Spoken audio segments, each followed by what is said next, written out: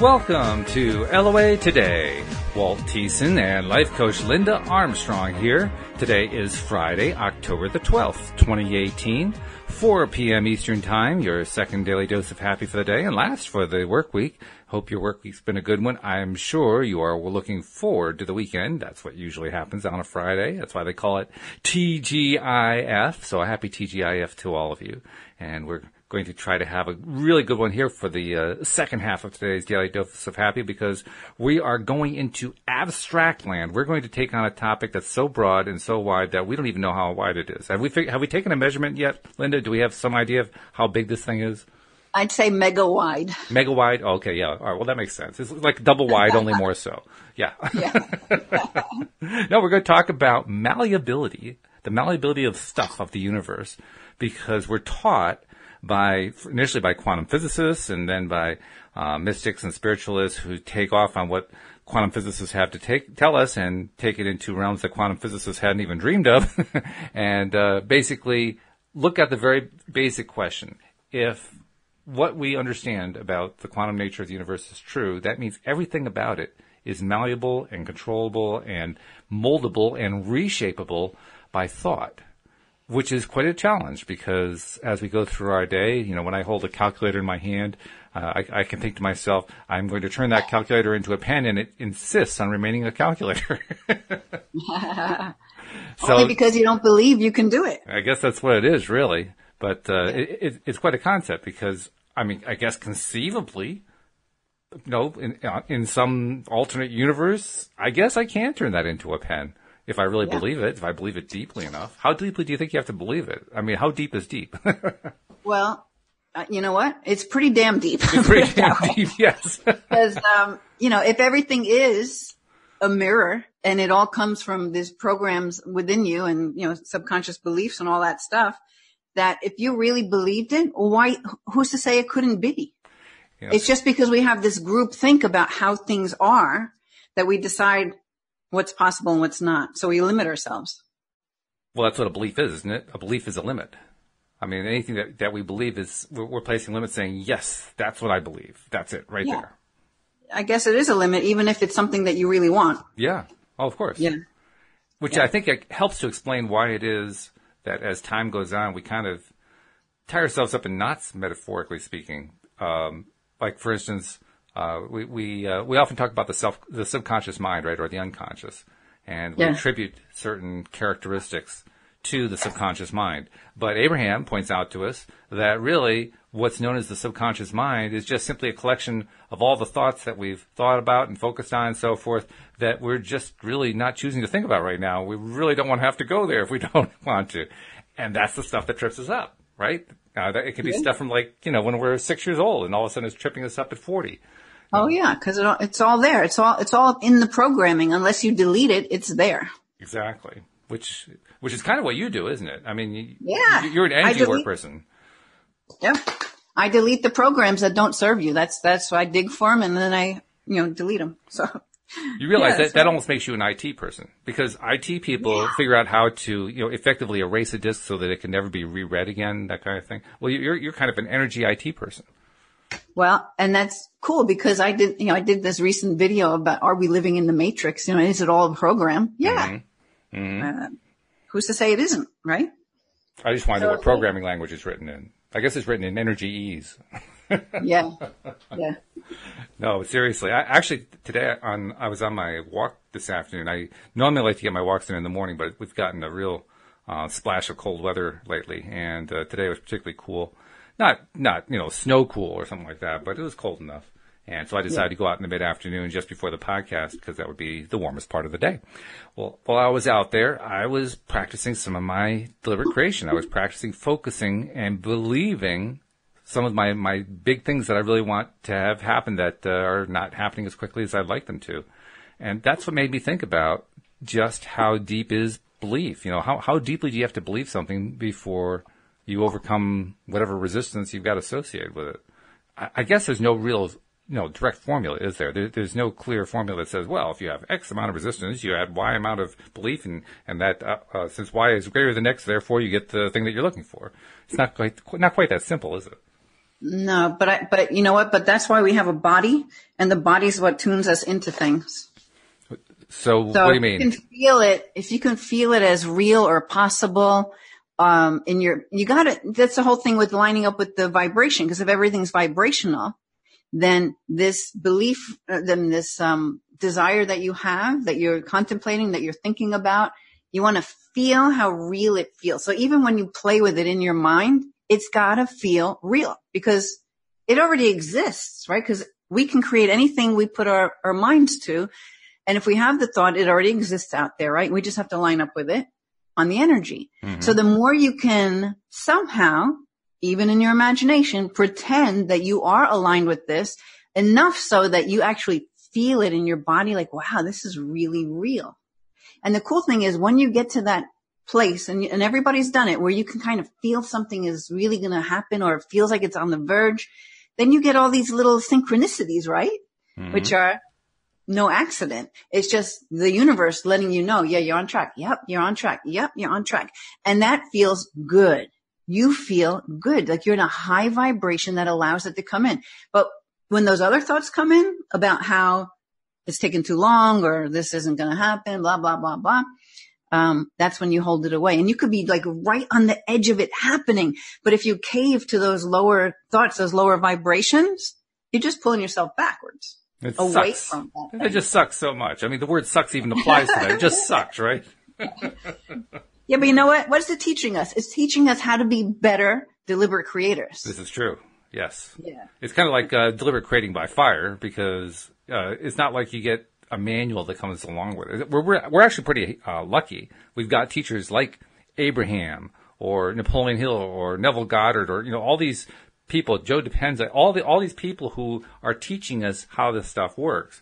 So in that sense, we have an owner's manual that we didn't have, 25 years ago or 35 years ago or whatever.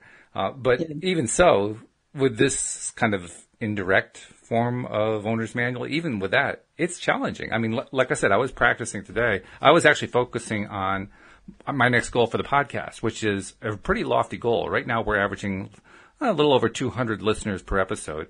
I want 10,000. That's a pretty big leap, right? Now, Abraham teaches us that it's no more difficult to manifest a castle than it is a button.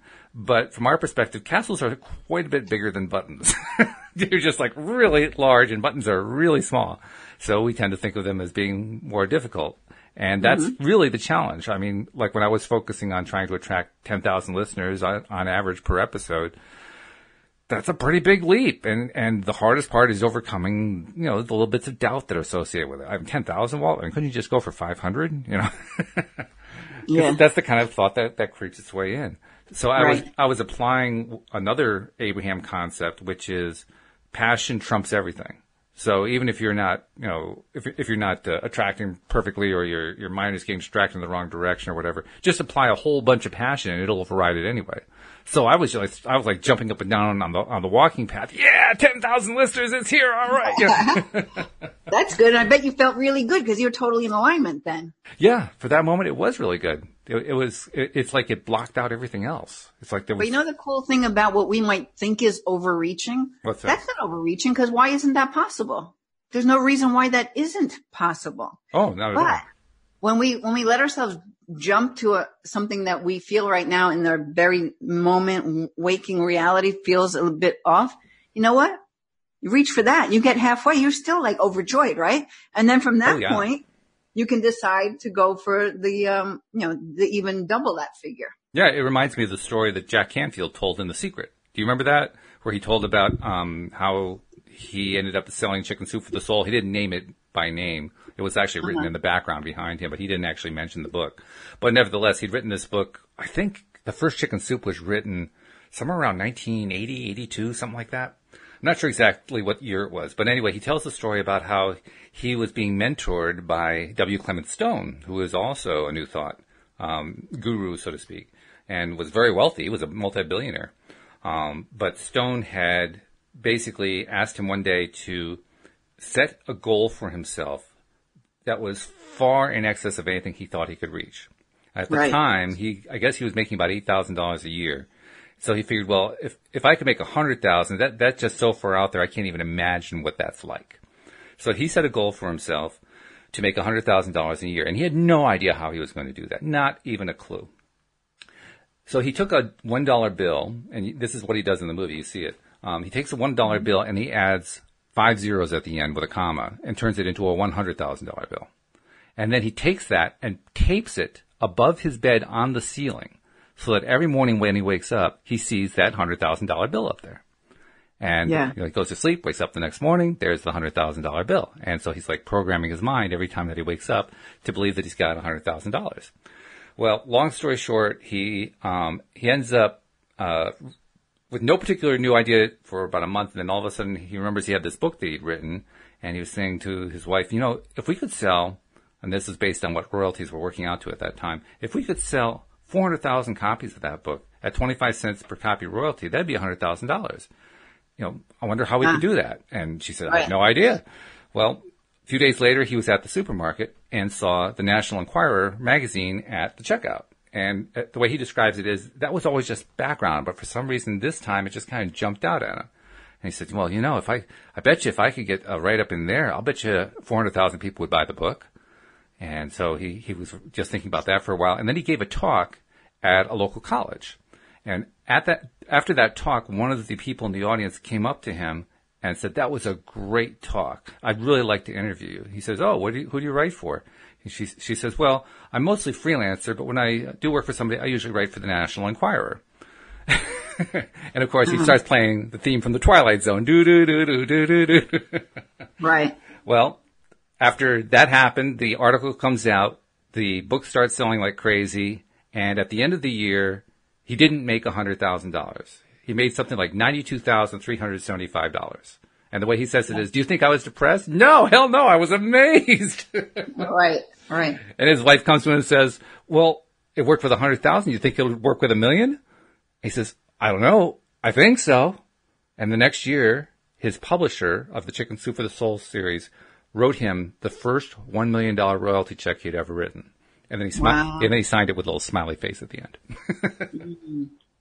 Now that's in The Secret. So if you want to see that story told from Jack, it's in the movie The Secret. So he tells it a little bit better than I do. But that illustrates your point that even if you come up a little bit short, so what? You did so much better than what you expected. Oh yeah, right.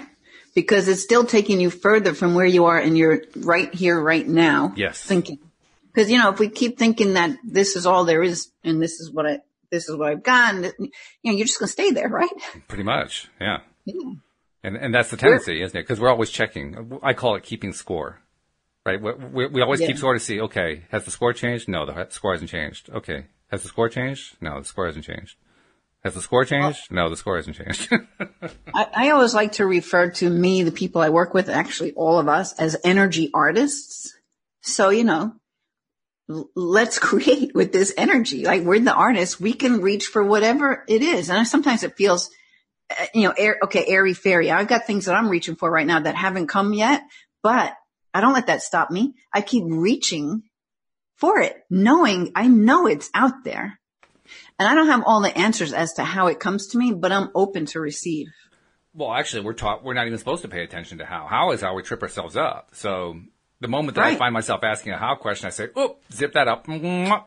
Just don't even go there. Because all you're going to do is kill yourself that way. You're just going to drive yourself nuts if you go how. Right. But the thing is, that's why you need to be really good at deciphering what is inspired action and what is forced action. Because nothing happens without anything being done. See, that's a misconception a lot of people have about The Secret. Yeah, put it out there and it'll come. But, everything is in motion. So if we don't put ourselves into motion, nothing's going to happen, really. Well, it could, but you're basically making it so much more difficult for yourself. I mean, as difficult as it was to believe in the goal, now you're making it like 1,000,000 times more difficult, because not only do you have to believe in the goal, you have to believe that the goal is going to arrive without you doing anything. You just increase the difficulty factor by a magnifying factor of 1,000,000. It's crazy to do that. Which most people can't hold on to. They can't even hold on to the first part. That's why you want to get really good at deciphering what is inspired action and what is you pushing to try to make something happen. And you can feel the difference. And sometimes you don't catch yourself. And I could say this, I work with energy all the time, but there are times where it takes me, who knows, a couple of days, a week before I actually realize, hold on a second. what's the energy behind what I'm doing here right now, what I'm trying to create or whatever that is. And if I stop and look at it, sometimes I can feel like, oh, hold on, this is kind of heavy. I don't want that. That's not going to take me anywhere. So you have to flip your vibration. Like I'm releasing a course now, and it's called High Vibe Living. And in it, I put all my tips of how to flip yourself to this higher vibration, because that's how the stuff happens. Mm-hmm. So you want to get kind of good at feeling your energy and noticing it before it gets too deep. Because sometimes we don't see it until we get sunk, and then we're like, whoa, I was in a good mood 3 days ago. What the heck happened? Yeah, right. Yeah. Yeah. But if you can catch it 3 days ago, like, oh my God, I'm dipping. What's going on? Okay, let me look at it, and then decide where you want to take it from there. You can always flip it. It's a lot easier too when you do it early too, because you haven't built up all that negative momentum to overcome. So that does make a difference. But it takes practice to get used to seeing it. Mm-hmm. And you know what? Even when you're really good at it, sometimes there's something to learn, right? So some things happen in a certain way, and you're not going to catch it. So you can't beat yourself up. It's like, oh my God, I think I've been in this energy for a week. Instead of beating yourself up, like, okay, what did I learn from this? What is it teaching me? Teaching me how to be better at, number one, monitoring and being that energy artist of my vibration. And whatever lessons came along in that struggle, because there's always something. By the way, too, we mentioned the idea that you really want to be doing stuff, and it's got to be inspired action. You don't want to just kind of sit around and wait, because you just make it that much more likely you're going to resist it in some way. But there's also the fact that we came into this earth to do the doing in conjunction with the attracting. I mean, because we're creative beings. We love to create. It's like the story that Esther Hicks tells about how she and Jerry rode the river on the river raft, and how what they could have done is they could have gone to the owner of the rafting company and say, instead of just driving us up a river and putting us in the river and then driving down and picking us up at the end, couldn't you just drive down to the end, put us in about 200 yards out, we'll just do the last 200 yards, because I don't really want to have to go through all that contrast. Yeah. And the river raft owner would have said, well, yeah, I can do that, but I thought you wanted to ride the river. Right. And that's the point. We're here to ride the river. We're here to enjoy the ride, which is hard to remember sometimes, especially when you're in the depths of the contrast. That's about the last time you want to hear about the river. Well, but it's hard to remember when you don't realize you actually have the power to change it. Like a lot of people don't realize that till they wake. That's what awakening's all about, right? Finding out really your true ability to make things happen. Mm-hmm. Yeah. And even once you know it takes some time to become confident with it. That's what I've spent like the last, 2007, so 11 years. I spent the last 11 years making myself more confident just by trying, getting it right sometimes, making a mistake, learning from it, all that kind of thing. Just over and over and over again, just learning to master, learning to believe, learning to keep trying, and learning how it all works just by doing it. Yep. So what was the title of this one? Something about malleable? Yeah, the malleability of stuff. What makes, how malleable is the stuff of life? The stuff being the experiences, the people, the activities, the matter, the physical items, how much malleability is there, and to what degree can we leverage that? You know what popped in my head? I forget that. There was this movie where they were, something with the name Goats is in the title. You might remember it. Okay. They're trying to use their telepathy to, make things happen. It's like this experiment. Okay. And this guy's really trying. But like at the end of the movie, he winds up able to walk through the wall. Ooh. Because he managed to get that much control over his mind and what is possible. Wow. But not only was this telepathy or being able to make stuff move, he was able to walk through the wall. Now, I don't remember the name, but it has it has goats in the name. I don't recognize it all, but I'll take your word for it. I'll try to find it. Yeah, goats. I'm not sure what goats would have to do with it, but it's an interesting concept. I've often thought about, how far can we go with it? And I think that's what we're all doing. We're kind of experimenting. In one sense, we are all like, if they're like 12 years like there are of school, we're in like first grade or maybe second grade. We're learning it, but we haven't necessarily mastered it necessarily. Maybe there are a few people who are in 8th or 9th grade.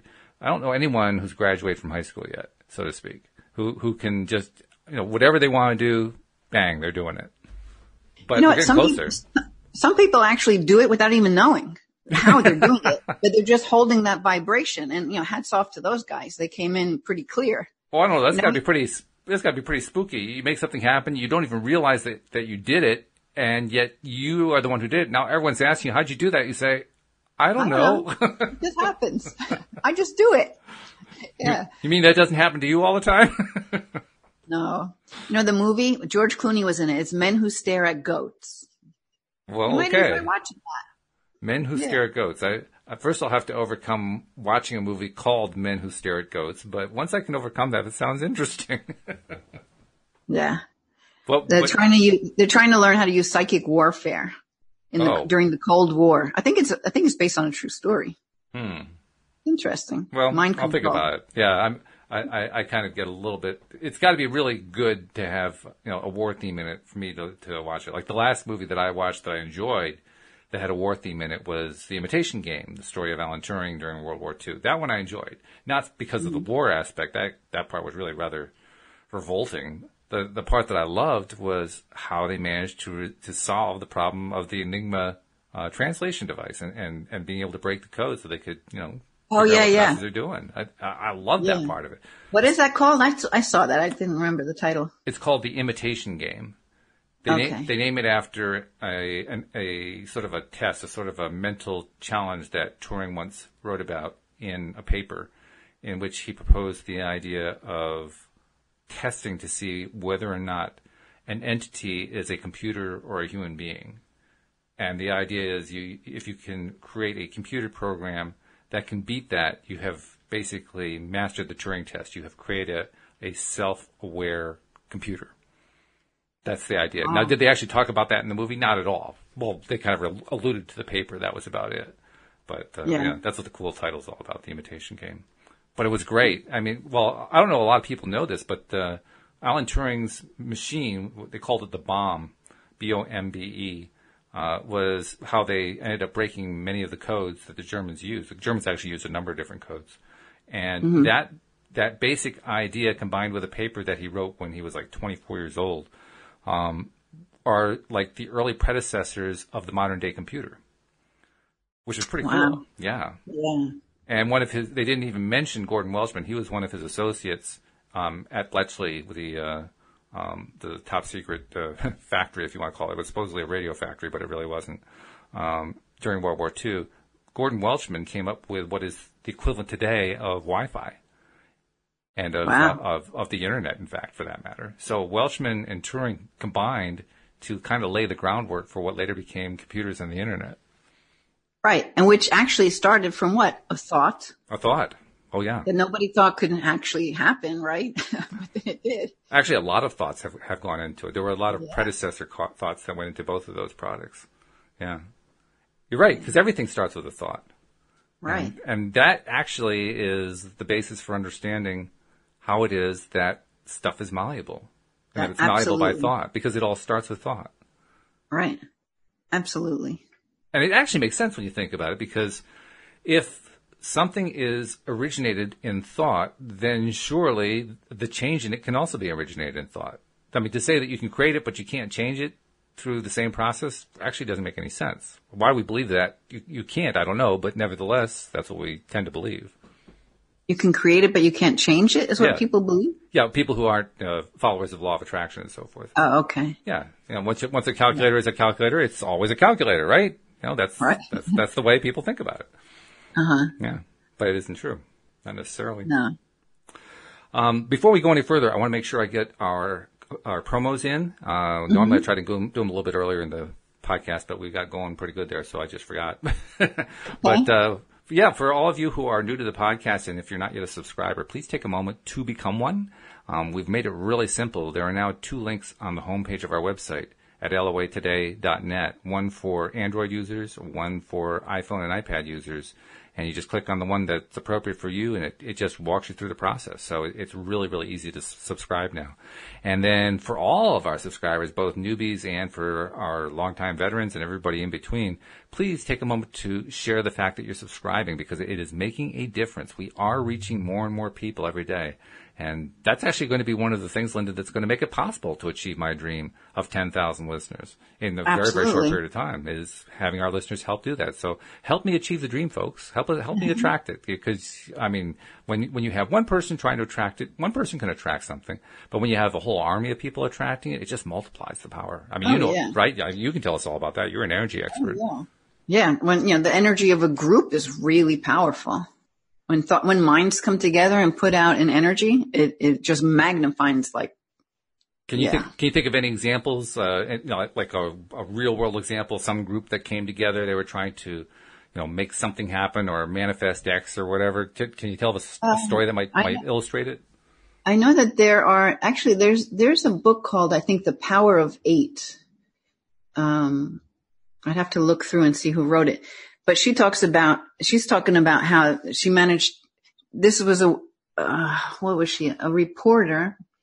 And, she wanted to find out how things worked with putting messages out or thoughts out and how it can magnify somehow like this. I don't know. But in that book, she talks about many studies that show how, cause a lot of, I guess, Tibetan monks and different groups have done where they would all meditate with a certain theme in mind or something in mind, like target New York City and its crime rate. Mm-hmm. And so they would meditate and hold this peaceful energy around it, and then the crime rate would lower. So there are scientific, I wish I could recall, I can never bring this stuff up because my left brain doesn't hold things. My right brain just has concepts. You just got to have a little conversation between the two. That's all. Get the left brain on board with the right brain. One of these days I'll have to bring my husband in the room and say, can you remind me who did those studies? Because you remember everything. But I know that in that book, I started listening to it I listened to everything on Audible, and, she was going over, she did a lot of these things where she would have people come together online from all different places in the world, and they would have a picture that represented something that they would all focus on with a certain intention. And then they would calculate how this actually had an effect on that thing. Like maybe it was a glass of water in another room somewhere in the world, and everybody put this. Yeah, I don't even remember how it was, but if you're interested in knowing the science to it, I'm quite sure that book, The Power of Eight. And while you're talking, I'm going to find that. Yeah, I just found it on Amazon actually by Lynn McTaggart. Does that sound right? Probably, yeah. Yeah. Oh, actually, it would be in my phone because I have it on. Yeah. Yeah. The description of the book is fairly brief.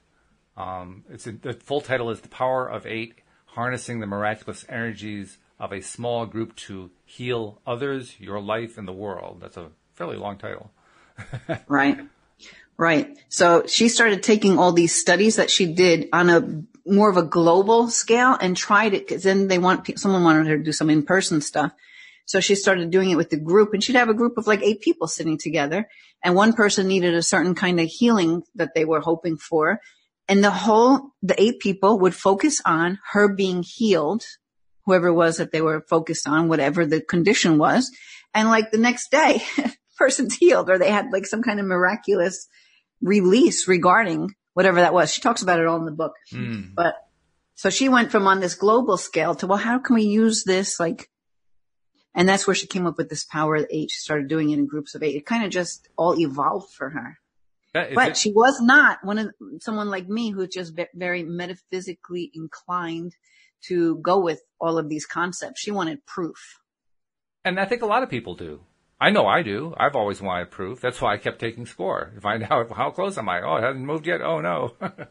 Well, then you might enjoy this book then, because she does give, she'll give you the exact case studies and where to find them. Yeah, I was just reading the description, and it says, I'll just read the whole thing. It's only 3 paragraphs. In The Power of 8, Lynn McTaggart, whose work has had an unprecedented impact on the way everyday people think of themselves and the world, reveals her remarkable findings from 10 years of experimenting with small and large groups about how the power of group intention can heal our lives and change the world for the better.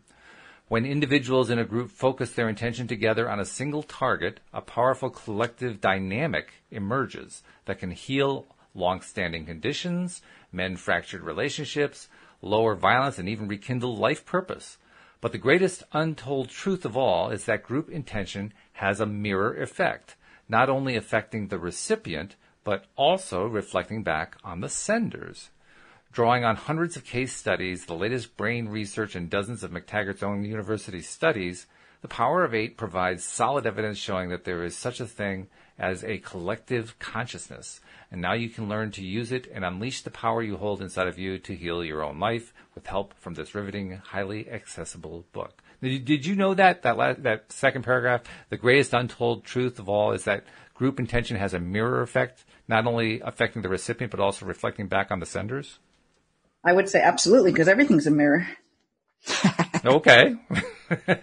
Everything's a mirror.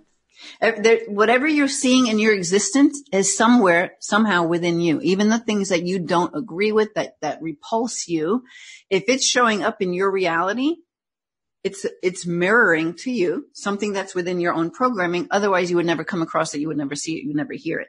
So are you telling us that it's all done with smoke and mirrors? Is that what that all adds up to? Well, it's all part of the program that you're running, the programs that you're running.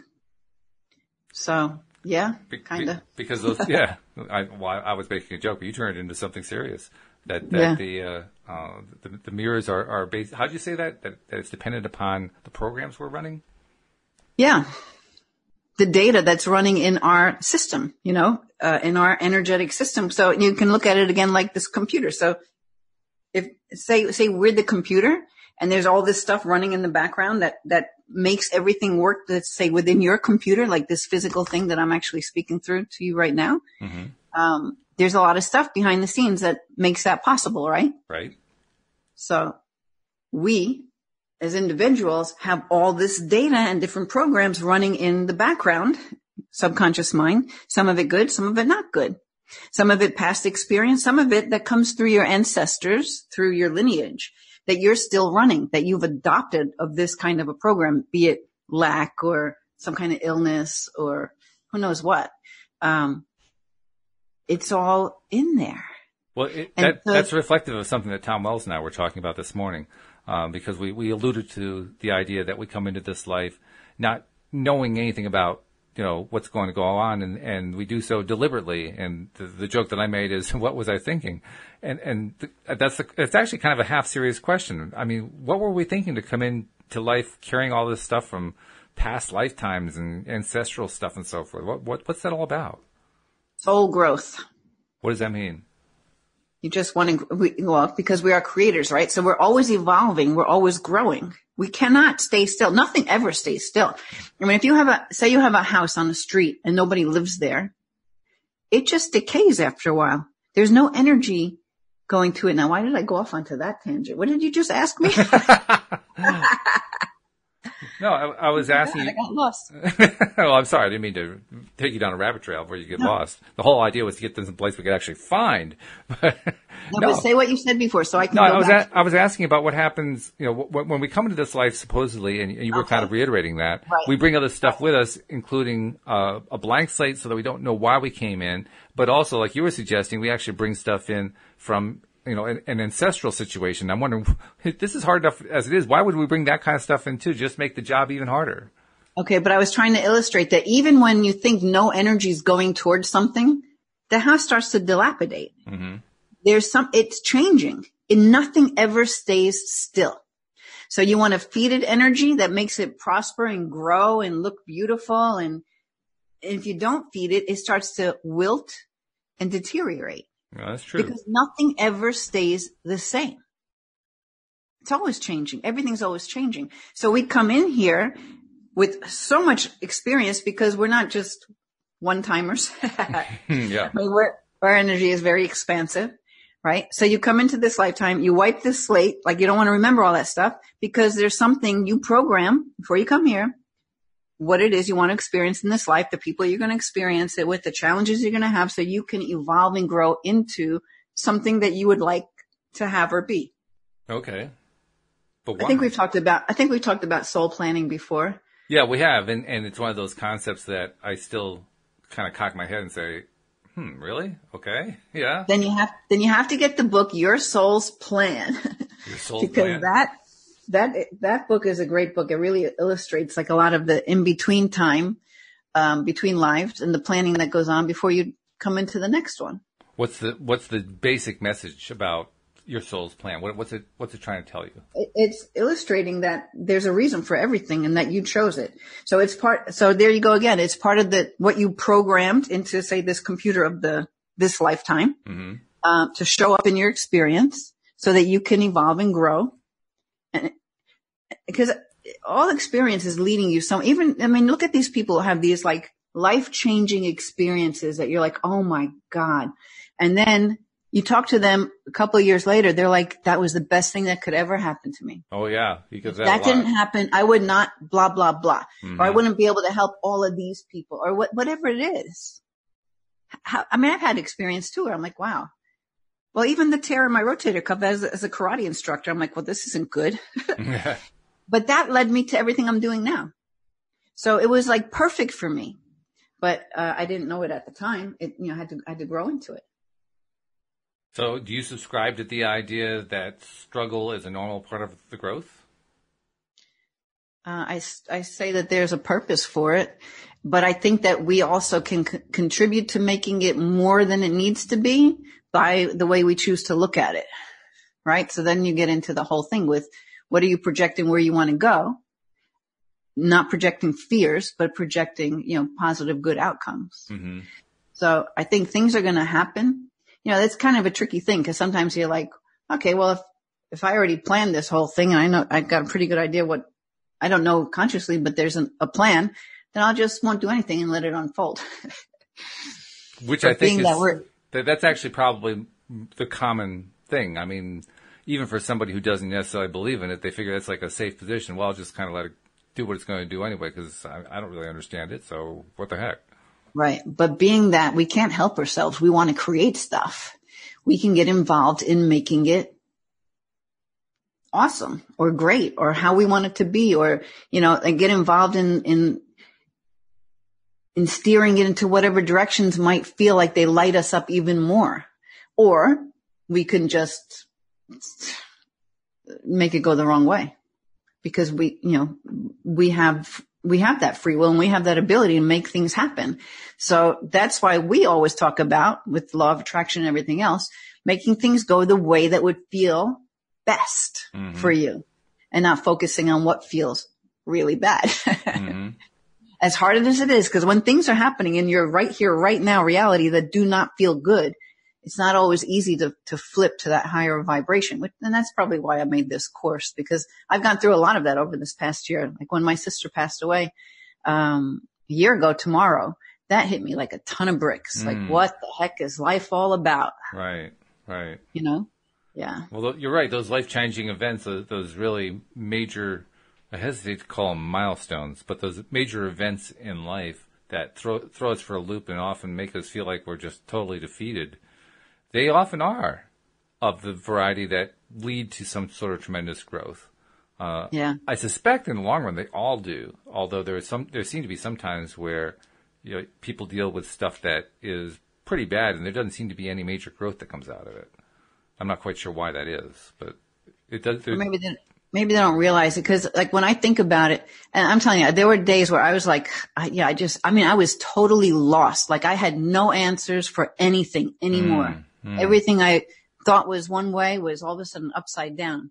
So it took me a while to get past that. But I tell you, I think during this past year, what's happened for me a lot is that I've really kind of honed my connection to spirit and my ability to hear and see more and more. So now I feel like I'm more effective with my clients and with the work that I do, having had that experience and had to work my way through it. So did my sister come here to do that, to help whoever it is that might, I guess so. Is if I go back to the original topic being the malleability of stuff, if we look at, say, your sister's death and what you went through afterward, the trials and tribulations you went through afterward, as a test case, does that test case in some way reinforce the idea that stuff is malleable? Yeah, absolutely. How so? Well, I don't know. I could have stayed in that low depressed state where nothing makes sense and life sucks and, it's unfair and all that. I didn't stay there. I changed that energy. I flipped it around to to look at, I guess I tried to take a perspective from her soul's point of view. And I saw that definitely she helped a lot of people, at least in my family, really open up to maybe more of this connection to spirit and their own power in some ways. Because as a result of her passing, you mean? Yeah. Yeah. And I had already been, people have been, that was already kind of unfolding. In fact, I had my sister open up to that whole thing all while she was going through her cancer stuff. Mm-hmm. So, yeah. Sorry, I guess we got a little close to home there, so I don't want to push too hard. But no, that's okay. I'm just trying to put it into words. This, yeah. But anyway, that's all right. It's hard to describe. Yeah, well, I guess that's what always is the case, especially when it's something that is really that important to us. Sometimes it is hard to put it into words. Yeah. So maybe I try to reach a different example, but I'm not coming up with one quickly. But just any kind of situation where it just seems like there was nothing you could have done. It worked out the way it did. Sometimes there's a powerlessness that we sometimes feel, that especially those of us who are early deliberate creators, and we understand the idea that we do have the ability to create, and yet we have our own feeble attempts that don't work out. And those are the times when it actually feels like it's even less likely that we could actually change the nature of something, that we could change, the way it's constructed or the way, the life is around it or whatever. That's what is hardest. What that's bringing to mind, especially with this situation with my sister, is that the whole time she had cancer twice. So the whole time she went through it, she never looked like a cancer victim. And it always looked like she was totally going to beat this thing. But then, when it happened where all of a sudden now she's passing away, happened like in a 9-day period. So I know, because my sister the whole time never wanted anyone to pity her. Mm-hmm. She didn't even want people to be falling all over her trying to help her. She was very strong through the whole thing. She's like, I got this. And I think for her, and I even connected with a few psychic friends of mine, she needed to have it happen that fast, that quick, so that she didn't have this huge family of ours pitying her or feeling miserable for her. Like it happened so fast that it was kind of like here and then done, which I think had to be her way, because she the whole entire time never wanted people to be crying over her. Yeah. So that tells me I know she planned it to be that way. You think she planned that consciously? No, not consciously. Not consciously. On a soul level. She planned it that way. It had to be that way because she really didn't give up. Mm-hmm. Even till when she died, she really didn't give up consciously. But on a soul level, because I connected to her on the soul level, I knew she was leaving, that day. Yeah, very, very interesting. So that's why we get back to if we have this plan and this is how it's going to be, but still you have some kind of control over that. So really what she was teaching people was how to, no matter what's going on, continue on, live your life, not in this energy of I'm dying, who knows, next week, the next week after, next month, 2 years from now. You know what I mean? It wasn't there. It was I'm living my life. So I think she taught other people that kind of thing too, making the best out of it. Which is actually a really good philosophy. I mean, take law of attraction out of it, take, source energy out of it. It's still a good philosophy. I mean, I like the idea of, I just keep going and going and doing and doing and living, and then all of a sudden, boom, it's done. Yeah. Yeah. And actually what I'm thinking now too, as I think about it, she always was even a month before she had everybody, and you look at things after the fact, did she know she was going to pass? Cause she made everybody, we were going to do this pumpkin picking thing. And, my son's 27, but there were younger nieces and nephews. She's like, you have to go and you have to bring steel. I'm like, all right. I really didn't want to go. And even that day, I almost backed out. But for some reason, my son was like, no, let's go and do it. I'm like, all right. I was there. And she's like, aren't you glad you're here now? I'm like, yeah. I'm like, if it wasn't for you pushing me, I would have never been here. I didn't know she was going to pass away a month later. But somehow that happened And she brought this energy to it of this fun experience for everyone. Not like we need a fun experience because I'm dying next month. She didn't know. Unconsciously, she didn't know. Right. But she made it happen because I wasn't going. Well, then let me ask you something else, since we're on the rather difficult, challenging topic of death and passing and dealing with it as a survivor. What do you think? Do you think that everybody who dies actually chooses when they're going to die? Because that's a key idea that Abraham gives us, that it doesn't happen by accident. We all decide we're going to die. Yep. Well, that was pretty clean and straightforward. There was no discussion on that one. Yep. But you know what? I think we have these windows of opportunity. Like, I guess she could have checked out, because I'm only going to talk about her because that's all I can talk about. I guess she could have checked out the first time she would go around. But you know what? Her kids were still young. So she probably made this soul decision that, no, I'm sorry, I'm not taking this window of opportunity. You can send me another one when they're older. Okay. Well, her daughter was 19 and her son 24. What is he? 23. So yeah, it was, and it is, as hard as it is, it's easier for them now than if they were, 5 years younger, 8 years younger with the first time that came around. Oh, sure. Yeah. I mean, Louise could actually identify with that because her mom passed when she was, I think, 21, and she had 2 strokes. The first one was 6 years earlier when Louise was 15, and that would have been harder for her, I'm sure. I mean, right. She got the last couple of years with her mom because she ended up being kind of her mom's caregiver and like the woman of the house because her mom couldn't be that. And it placed a lot of stress on Louise, but it also gave her time with her mom to really get to know her mom before her mom passed. And that was invaluable to her. And so it could be that there was this opportunity to go now, and her mom's like, no, I'm sorry, my daughter's still too young, and went at another point. I have had some psychics tell me things like that, or explain when I went to see an event or something, explain things like that. Like, there are different windows of opportunity. So on a soul level, you're choosing, like, because you still have, you have free will and you call the shots, right? Yeah, apparently that's what we're driving at here with the whole topic, that we call the shots not only about our life, but what we're going to create in the life, and that all of it is malleable and that all of it is changeable. I really have a great deal of difficulty believing that this calculator can turn into a pencil, so I don't really expect it to turn into a pencil anytime soon. It's not important to you though, is it? It's really not. That's the other thing I was going to say.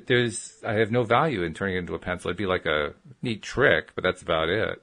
It's not like I'd be so psyched, like, oh wow, I turned a calculator into a pencil. Hey everybody, look what I did. Like, oh yeah, okay. Yeah. That's how much, importance I attach to it. So I probably don't really care too much about that. But the stuff that I do care about, that's the stuff I do want to change. And I think this is where the trap happens. We tend to look at the calculator and treat that as the test case to measure against whether we can manifest the 10,000 listeners or whatever it is. Well, you know what? I'll tell you something that I don't have direct experience about, but one of the modalities I work with is called theta healing. Theta, Theta. Okay. And there's a course that Theta Healing teaches. It's called DNA 3. I haven't taken that course, although I've taken many of them. And in that course, there is an exercise. It's all about working beyond our normal parameters, right? And I know that there's a part of the course where you have a glass of water and you project a flavor into that water, just regular water. And then the person you're working with, will then taste the water and see if it has the flavor in it. And they do this. Create the flavor into the water.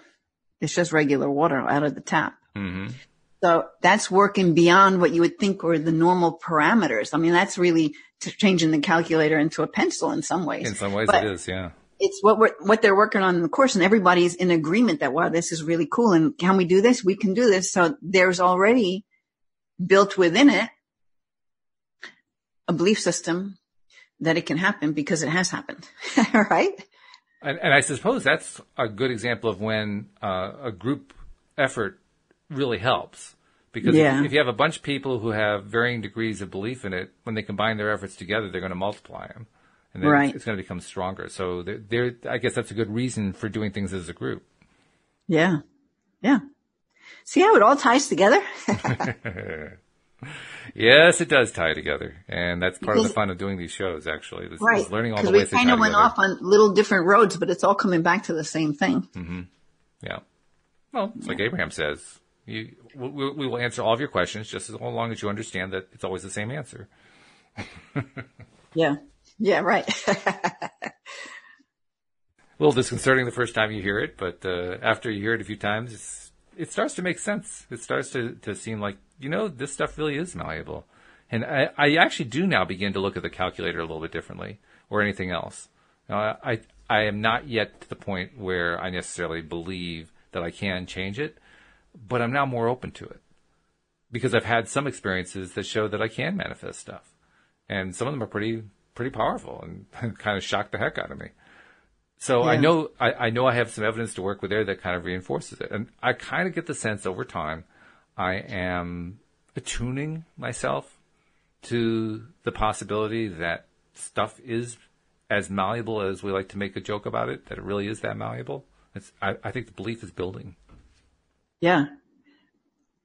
Which Well, I would think you'd have to do that too. Because you're an energy healer, right? So anytime that you're working with a client and you're trying to help them on an energetic level, it's one more opportunity for you to, in a sense, apply your belief to see how strong it is and to just go for it, so to speak. And you probably build it up in the process, I would think. Whatever somebody is coming to me for, I'm the one who's going to be holding that container for them of the possibility of how this can be, so that they can walk into it. So it's already setting the stage for that energy for it to unfold. And so we just clear whatever comes up in the way that could be in the way. But I'm saying, doesn't that also doesn't each experience reinforce your own belief level? Oh, yeah. Things that something will, yeah, because like I'll be in a session and something will pop in my mind that I'm kind of being guided to ask them about this. And I'm like, in my mind, I'm thinking, no, I can't ask about that. That sounds just too crazy. But I trust it now to where I'm like, okay, I'm just going to go with whatever comes in. And it always means something to that person or takes them to whatever it is that needs some clearing or, some resolution around. So yeah, that kind of stuff happens all the time. That's why I'm really open to. Does it ever surprise you anymore? When I'm probably way too gullible. I'll believe anything. Too gullible? At this point. Does any of the stuff that happened in a session ever really shock you? Like, oh my God, I can't believe that happened? Well, it shocks me how the things that will come through actually mean something. Cause you're thinking, well, this has nothing to do with anything I'm doing here right now, but it popped in. So I guess I have to say it because that's what Spirit's given me. Say it. And it's like the piece of the puzzle that was missing that takes me right where they need to go. So does that answer that question? Well, kind of. You didn't really indicate how it affected you. You identified something that is kind of wondrous. But I guess I'm asking it. I think it's got to be affecting you. It's got to be affecting your belief system in a pretty big way every time something like that happens. Well, it just reinforces what I believe, really. I believe anything's possible. And I believe we have this connection to spirit and that we're not just the energy of this physical body, that we're far more expanded than that. So when I can tap into something that feels like it's outside of me and this kind of answer comes in, then, then it's like, wow, okay. There's lots of support out there for all of us. So if I can help people to be able to tap into that stuff for themselves, that just empowers them so much more. And that makes me high. So like when I do my work, I sometimes don't even remember everything that's being said because I'm such in this high vibration energy. So I don't know, to answer your question is probably, it just reinforces more and more to me about how just about anything is possible. You sound like Wendy Dillard, who will tell a story about some transformation that she's achieved in her own life or something that she helped the client to achieve or whatever. And particularly if it's a situation where she made some sort of major shift in her own life with some very positive result, learning something more about, being in contact with her inner being or something new manifested that was really cool or something like that. I'll ask her, so how did it feel? How did it feel when you had that new thing happen? And she'll reply, normal. I get it. And that's what it sounds like you're saying. Well, it's normal. It's almost anticlimactic, but well, because the more that you invite the possibilities in, and they show up, even in ways that you never kind of thought were possible, it becomes kind of normal, which is great because then it allows it to happen more and more and more. What do you mean? Meaning that we're attracting more and more stuff, more and more opportunities to do the same thing? Is that what you mean? Yeah, because if it's normal, that means you're vibrating, you're in resonance with this type of thing happening. So more and more of it's going to come. That's why it would feel normal. It wouldn't feel like out there, like, oh my God, how the hell did that ever happen? It's like, oh, well, that happened because we were working on the energy and blah, blah, blah. It's just part of the daily experience. One more day of just manipulating energy. Wasn't that fun? Or even just knowing that as you hold that higher vibration and as you get more into that kind of surrender to allow all the good that wants to come to you to come in, actually what's good about that is it makes you be able to hold that surrender space even more. That's a hard space to stay in. So what you're saying is each successive experience where you get some sort of new opportunity to see a wonder or hear a wonder or experience something happen that you didn't quite expect or whatever is one more opportunity to make it more normal. To make it more normal, to let go of the resistance. Is that what you're trying to tell me? Yeah, to see that, oh, this is real. Actually, why don't we put it that way? This is real. It's real. It's become real. This is real. These things come into my head and it means something to somebody. Okay, I guess there's a purpose for it. Okay. It's happening because it's happened more than once, so then you're open for it to happen even more, right? So now you're in alignment and in resonance with receiving. That's why it's really good for people to notice. In fact, I did a meditation group this morning. And one girl pulled a card and something to do with angel numbers. And she goes, well, I don't know. I don't pay attention. I'm like, well, let's just start paying attention. And then as we're talking about this, she's like, oh, yeah, that's right. These kind of things do happen. I'm like, yeah, pay attention. Because when you realize that numbers mean things, certain animals come across your path or some kind of experience that hits you in a certain way, look it up online. Metaphysical or spiritual meaning around bluebird flying into my window. I don't know, whatever it is. Somebody's written about it and it'll give you a message in some way. So you'll be, then in a lot of times your answers will come in these kind of abstract ways. If you only pay attention, because spirit can only manipulate so much in the physical world, right? So they're trying to guide you, angels, guides, God, whoever, to notice. They're trying to give you this helping hand, right? If you're asking, show me how to, double my income, blah, blah, whatever, then you got to be open to see the signs that come your way. Now, a lot of people don't pay attention. Numbers are really big. You can get a lot of guidance from that and it really lifts you up and helps you to stay in that higher vibration. Or like, an eagle comes past over my car or in my backyard. I'm like, wow. Oh, that's a beautiful message. Thank you. And then if I forgot what the message was, I'll look it up and it'll be like right on key.